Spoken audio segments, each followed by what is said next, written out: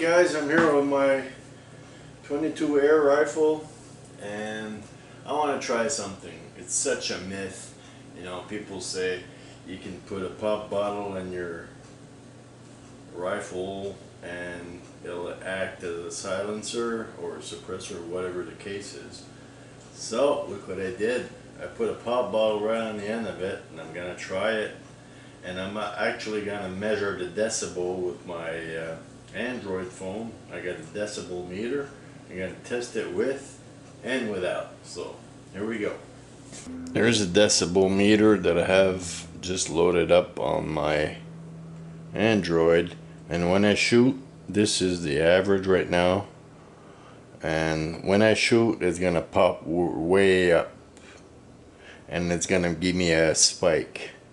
So that's what we're gonna do. I'm gonna do it with the pop bottle right now, a 2-liter pop bottle, and I'm gonna do it without. So here we go. I'm gonna go first with the pop bottle because it's already on there.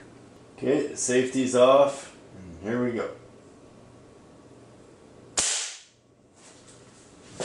The peak went up to 89, I think, and now we're gonna go without.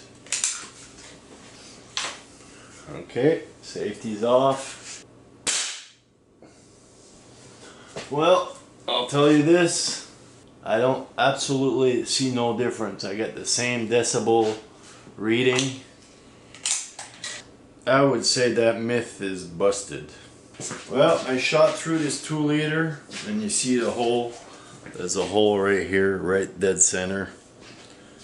And this was sealed over here properly, very tight. And I shot at around 80 decibels. Then I took it off and shot it normally, and I still got the same reading at about 80 decibels. And from my ear point of view, I couldn't tell the difference either. So I think this myth is busted. Alright guys, till my next video.